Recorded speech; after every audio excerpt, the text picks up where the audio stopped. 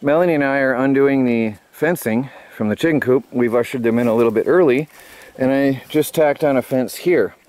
Now what we're doing is going around, I'm clearing some brush, and I've got this fence here. I've got another one to go on top of it to make it higher. What we're doing is we're going to come around and across the, there's a big tree over here, there's a big tree there. No, wait, there's one here and there's one over there. In and out, and we're going to swing this fence out and into the woods as far as we can, and then we have another row behind Melanie on the ground here that we're going to set up, and the chickens are going to have a gigantic chicken run full of shrubs and bushes and all kinds of things, blueberries and all kinds of things. Probably by next year they'll have it dirt, but at least they'll have a huge area to play in with, like I said, some trees and stuff and some shade, so it'll be very nice.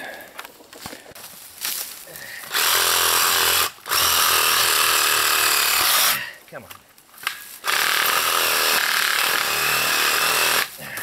Wow, it doesn't want to let go.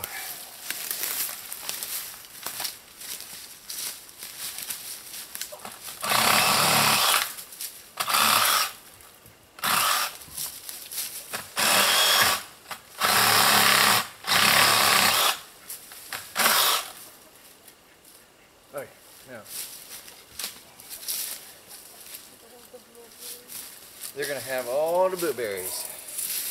Oh, it's back in here. Look. Yeah, I know, it's terrible. Okay. Well, it looks like this is the end of the line right here for this one. So pull it tight.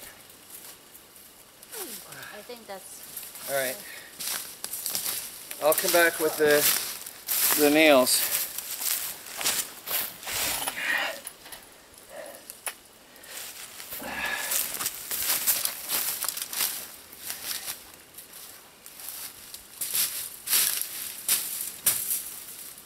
Alright, can you pull as tight as you can, please? Okay, Got it? Oh, good. That's better. Hold it. This is going to shake.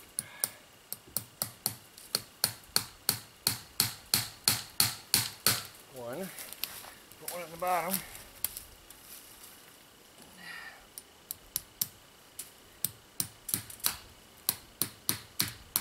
Ah, it's awkward.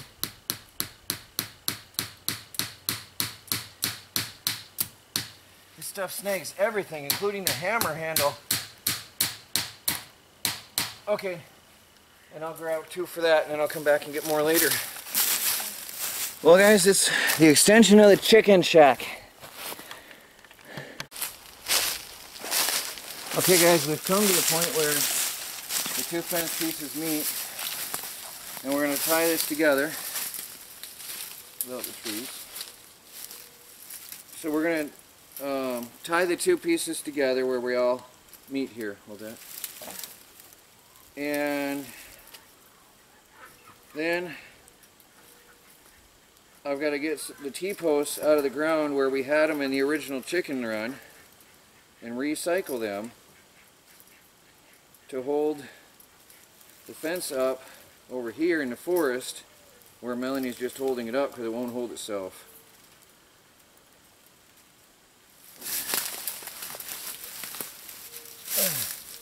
Now the chickens are going to have blueberries and shrubs and everything out here. They're going to be in chicken heaven.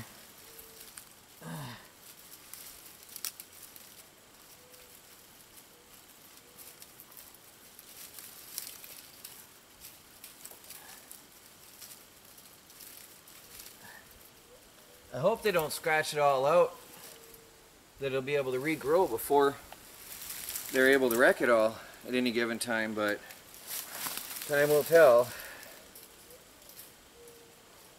Closer at the bottom. Or critters might try to get through. Raccoons are not dumb. They'll try to find a weak point in the fence, and they'll try to get in. Now, we're not as worried about critter proofing here totally like we would be generally, because we put our birds away at night in the house. So what we got going on is we've got a larger day pen for them to run in and play in and eat bugs and stuff, which is going to cut down our food costs as well. Tremendously cut down our food costs in the summer months. and increase the quality of eggs and meat production. So now I've got to get the T-posts and my pounder. So I'm going to shut off the camera for a little bit and we'll be back in a while.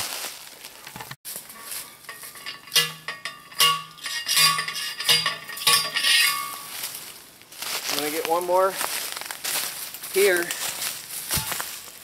I'll be right back. I'm going to pull the T-post out of the chicken run while Melanie ties that up.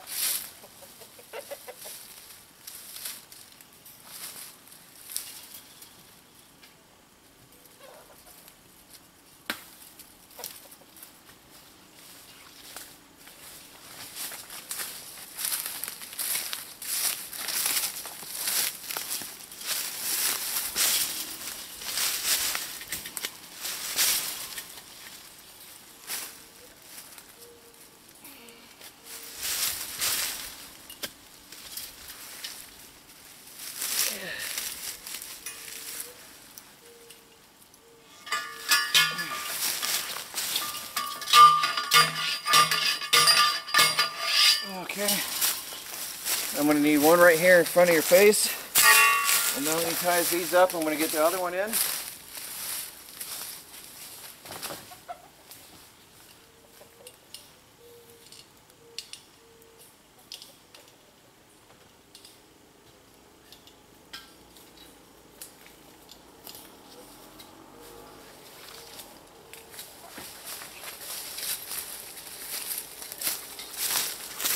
Right here.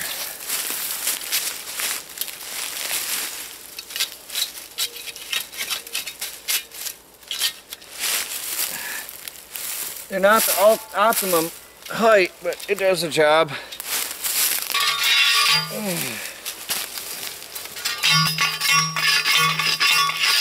All right. I'm stuck in here, Melanie. Oh no.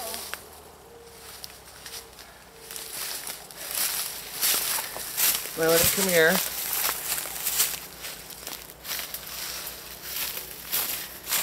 Oh, Melanie, my love. I'm gonna miss you.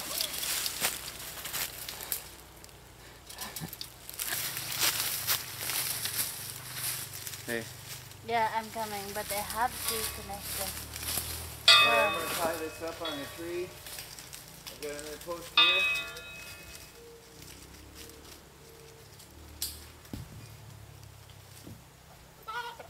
Give me a couple, 4 ties. I'll do this one over here, okay? Oh, I don't have it. Oh, you don't have any more? Are they outside? No. Alright.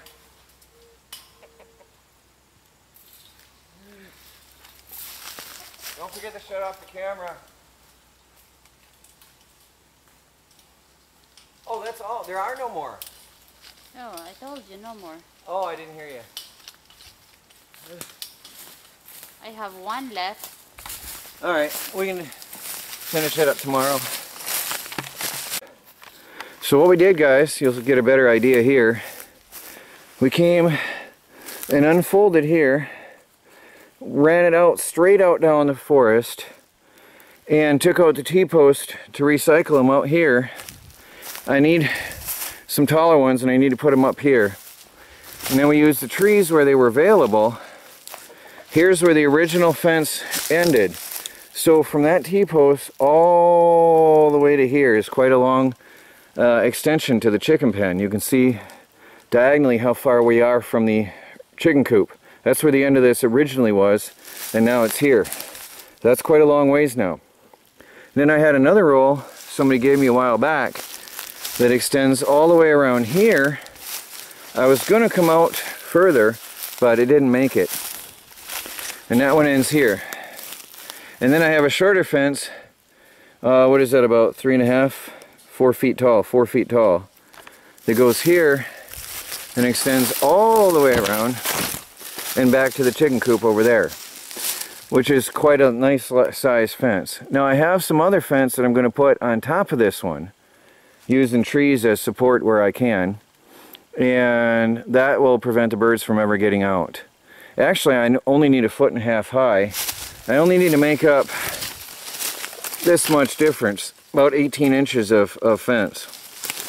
So For now, I don't know if the chickens are even going to try to get out, but we'll see.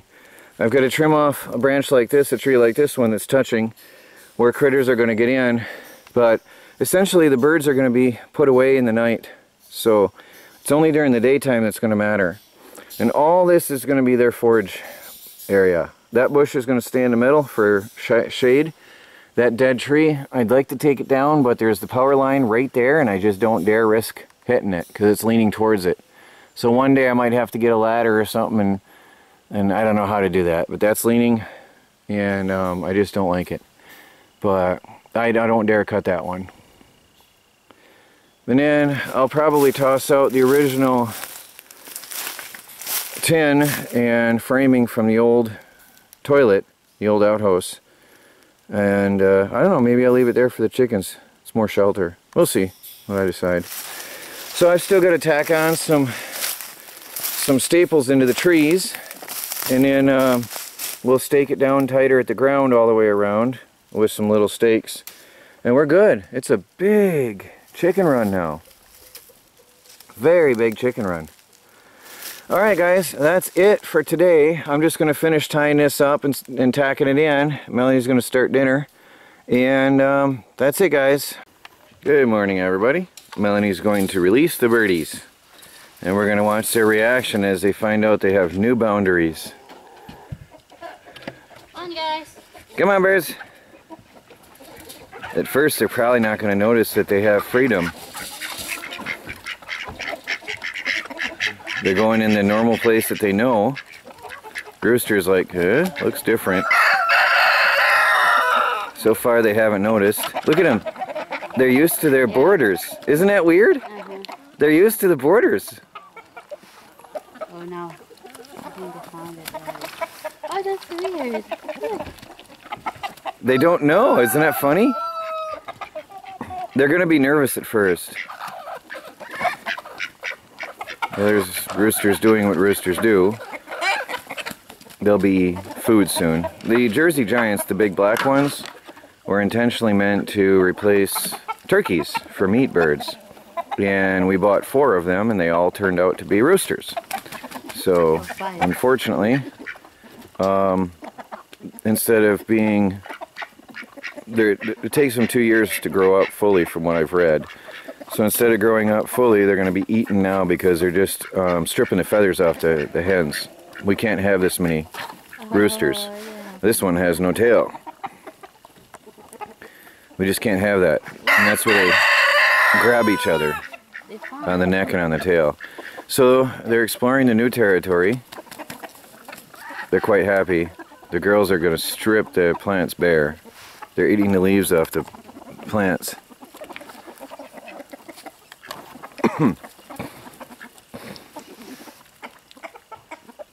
So now the birds are exploring their new area. Got to clean their duck water. But this is going to reduce our food costs, and because the birds are going to be eating. There's blueberries out there. There's a lot of blueberries in this area right now. So they'll be eating blueberries, they'll be eating the leaves off the blueberries and off all the bushes and shrubs, and they'll be getting insects. And I'm going to throw all the brush in the middle. There's some downed branches and stuff, and that'll give them cover and places to roost as well. So, well, there you go guys. They all discovered it pretty quickly. Enjoying their new freedom. Now that is massive compared to what they had. I'd say is it about comparable to New York's where we had in Pine Bush? It's about the same, roughly. So chickens have a really nice area to play in. A lot of vitamins for them now. Well, there you go guys. Chicken freedom. They are loving it. Look at them digging all through there now. Michelle is talking to the birds. She loves them. Well, that's good. That'll reduce the food costs for us on the homestead. Now each year I might expand a little bit further and further. I want to eventually give them a very large area back here, from way over here all the way up almost to the road and around the back this way. But that'll cost money with time as I get more fence. We'll expand it more and more through the years, and then hopefully we'll get enough to where the plants are able to regrow before the chickens can strip them bare. That's the goal. Alright guys, another day done. Well, this is the beginning of a new day, but I mean another project done at the off-grid homestead. Now, Michelle, do you like the chickens, huh? Well, you love the chickens. Yeah. Well, guys, thanks for watching. Please do like, subscribe, and share, and follow our daily videos as we strive to become fully self-sufficient and off the grid on a budget. Talk to you later.